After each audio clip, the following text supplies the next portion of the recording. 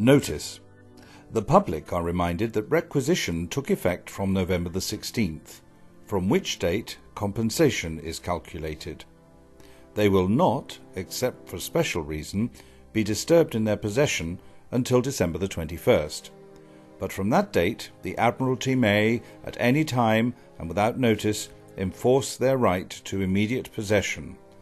It is therefore essential that every person should leave the area by December the 20th.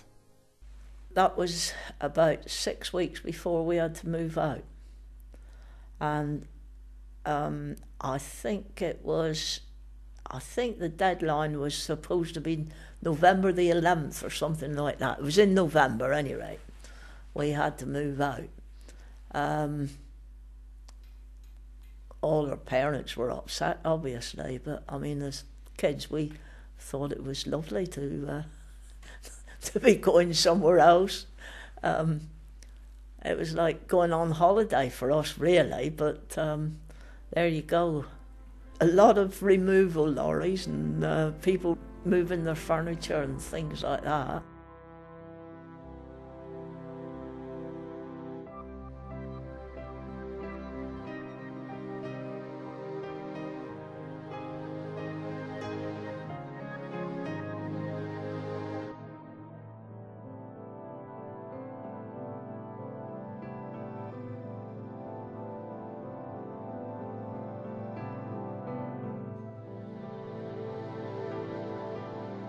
The army were coming in and taking a photograph of us.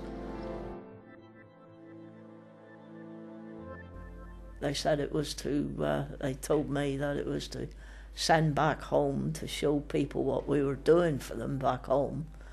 They had me walking up through the village and pretending I was going into a house. I was the last of the children here, and I was all on my own, so I was just wandering around the village.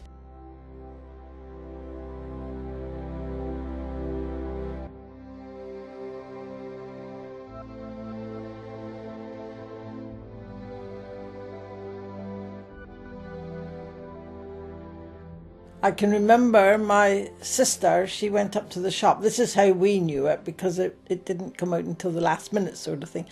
And my sister went up to the shop and she came back and she said to Mum that we were all going to be evacuated. And I remember my mum saying to her that she was talking nonsense. So that was how we knew it in the very beginning. But then there was a meeting in the village hall to explain everything.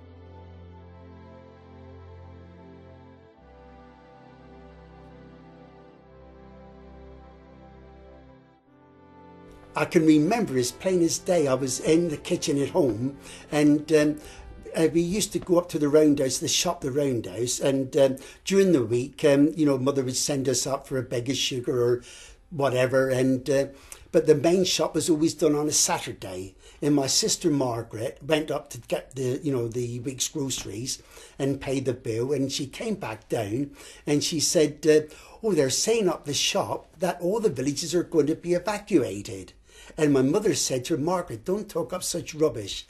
That just couldn't happen. How could the farmers, sort of get all the cattle, everything had to be moved? And she said, you're talking rubbish. But I mean, in 6 weeks, it was true. We were out like.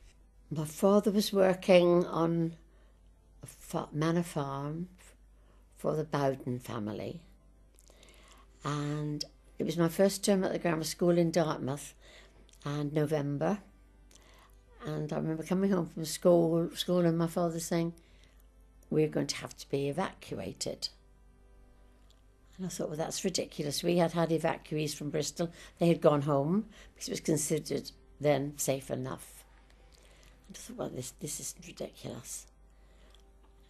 And Margaret, my sister, said she didn't know why she had to be evacuated, because she'd been done. She'd got a mark on her arm to prove that she'd had, vaccinated. And Then meetings were held in in Slapton, Stokenham and Blackhorton Church, not in Street Church, where people were invited to go along, and the Admiralty would tell people what was, not exactly what was about to happen, but that it was a fait accompli. Everyone, 3,000 people from the area, had to go. My father was a farm. You see, you had all the animals. And everyone else was in the same boat. You couldn't ask anybody to help you because you were all having to leave. And then my father, you see, had to get somewhere where he could take some animals, which was very difficult. And then they had a sale at Kinglish Market for people, this area to sell off some of their animals. Well, of course, because there were so many, the prices were, almost give them away, lost a lot of money that way. The farmers themselves had a lot to get on with, yes. I mean, they didn't only have their stock, which most of it had to be sold up, actually.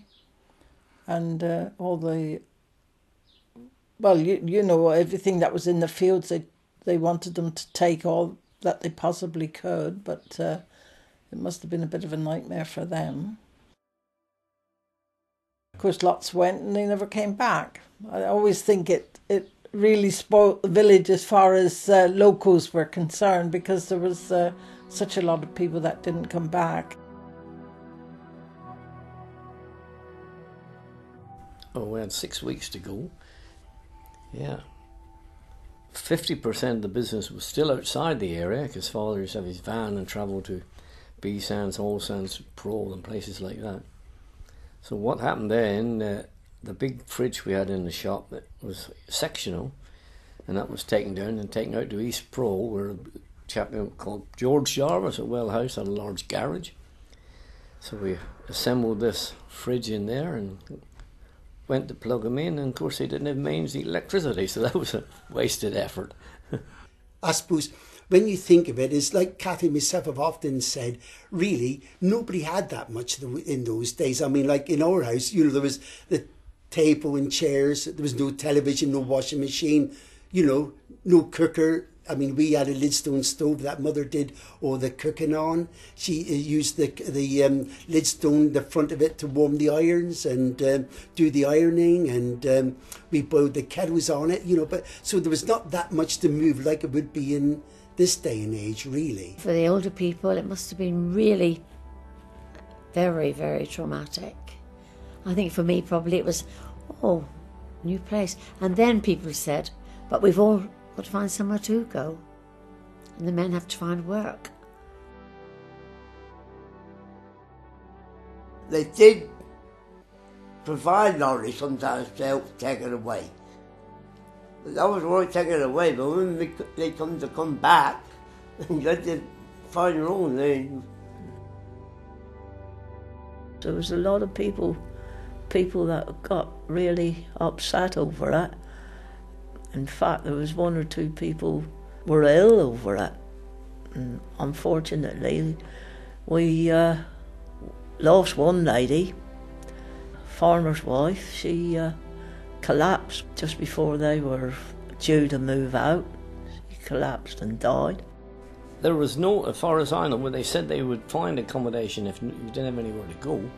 But as far as I can recall, everybody had a friend or a relative just outside the area, so they all doubled up, as you may say, for 12 months.